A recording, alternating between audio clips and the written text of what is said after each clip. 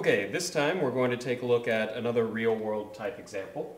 We're going to deal with cars and them, unfortunately, crashing into things.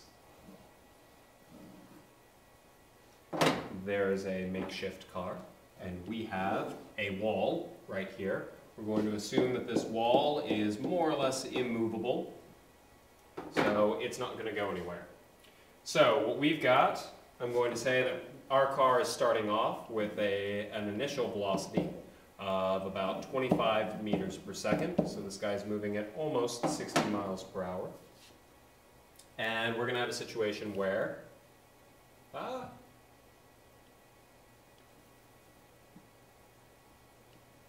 going to have a situation where this guy runs into this wall over here. And after the collision, we've got a situation where the final velocity is going to be equal to 0 meters per second. That's usually what happens when you run into a wall. You come to a dead stop. With any luck, not an emphasis on dead. So I will also tell you that the mass of our car is equal to 2,000 kilograms. I hope that's not too high. We'll bring that down some. Good. Yay, smartboard. Okay, what I want to know is, what is the force subjected to this car? So we're going to use impulse. And the equation that we've got, impulse, is equal to our force times our delta t, so in other words, the time that the collision takes place in, I apologize. And that is going to be equal to our change in momentum. Okay? So, we've got a situation where I want to find the force. I'm going to give you one final piece of information. I'm going to tell you that this collision, at least starting off, we're going to go with kind of an old school car here. And we're going to talk about some of the safety features that we put in cars and why they are there and how they have the effect, basically. We're going to start off for our first one and say that time is equal to approximately 0.01 seconds. Is that right? Yes. Okay. And this deals with a car that basically does not have much in the lines of what we call crumple zones. And we're going to deal with that here in just a little bit. So we're going to find this impulse. We know the time. This is actually our delta t. That's how long it takes for the car to impact on the wall. Yeah, I wish it would have combined those, that's fine. And so that's the time it takes for it to go from its initial velocity down to 0. So basically the time it takes for it to hit the wall and come to a stop. So we're going to find our change in momentum. We start off with a momentum of the mass of the car times our initial velocity. So this is our initial momentum. And we're going to compare that to our final momentum, which is the mass of the car times our final velocity. Okay, well, when I plug the values in, I've got the mass of the car, which is 2,000 kilograms, back up there.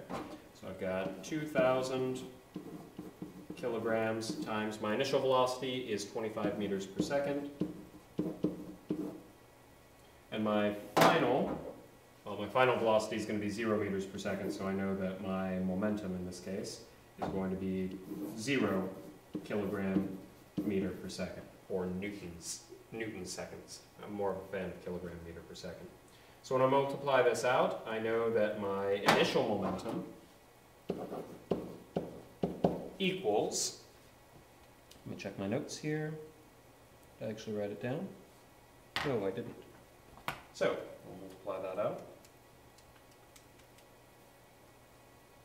Comes up to 50,000 kilogram meter per second, and that is going to be to the right.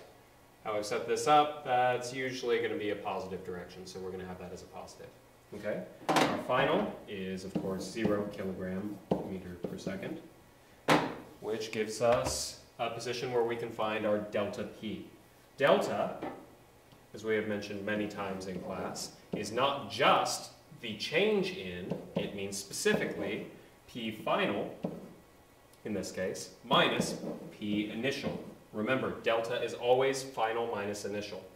Okay, well when I plug these in, my P final is here, and my P initial is here. I find that my change in momentum, delta P, is going to be equal to negative 50,000 kilogram meter per second. Remember, momentum is a vector. It has direction involved. I'm originally starting off going to the right, and I have something that brings me to a stop, which means that is going to point the opposite direction. It's going to point to the left so that it can remove all of that positive velocity that I've got there. Okay? So that's my delta P. It points to the left according to our sign here. And we know from impulse that our impulse, which equals our force times delta T, equals, well, delta P. In this case, that's going to mean that it equals negative 50,000 kilogram meter per second. Okay, well, I know my delta T. In this case, we said that it's kind of an old school car, so no crumple zones, so we're going to have something that I've surmised to be on the order of 0.01 seconds. That's assuming that the actual amount of crushing of the car is on the order of 10 centimeters or so. That's just a rough estimate. And we plug that guy in. So we've got a situation where, cleaning this up some, we've got our force times 0.01 seconds, that's the time it takes for the collision, is equal to negative 50,000 kilogram meter per second. In this case, I want to get the force by itself. I want to see the forces involved. So I divide both sides by 0.01 seconds, my collision time. That gets me my average force. Basically, if we looked at the force as a constant as the collision took place, we would find that our force is negative, ridiculously large number. Let's see. Divided by 0.01. That gives us that the force is equal to 1, 2, 3, so 5 million kilogram meter per second. Well, if that's my force, I could find my acceleration by saying my net force equals mass times acceleration equals, I'm sorry, that's a negative. Drop my negative because it's still pointing to the left, which makes sense when we look back up here. The force applied by the wall when the car slams into it, well, it's going to be back to the left. So that makes sense. Cool. So if I find my acceleration, which will be this divided by my mass,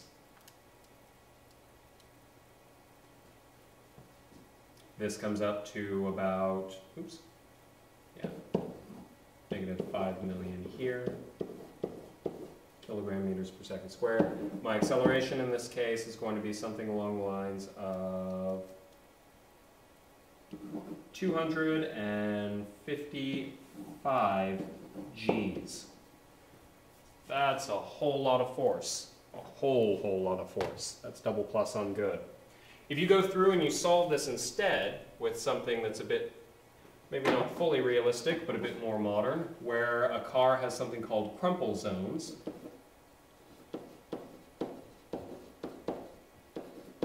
Basically, it's part of the car that's specifically designed to be kind of like a can where you can crush it up, right? What that does is it elongates the time when this thing crashes into the wall. That could change our delta T to something like 0.1 seconds or higher. When you carry back through on this, partly because it's a linear relationship there, we'll find that the acceleration with crumple zones is going to be something more like 25 Gs, which is going to be a lot nicer. And there are some other things that can be done with modern safety techniques that really help with this. Now, some of the other things that we could look at, which is a bit longer problem, but we could look at what happens if you don't wear a seatbelt, which I would very much not recommend. Wear a seatbelt. So, but this is applying impulse on a situation where a car is slamming into a wall. Not a great one, but, or not a great situation, I should say. but it does give us something where we can begin to understand some of the ways that they design cars to make them safer. We can change the values, basically the forces that people have applied to them in a car wreck, by changing the design of the car.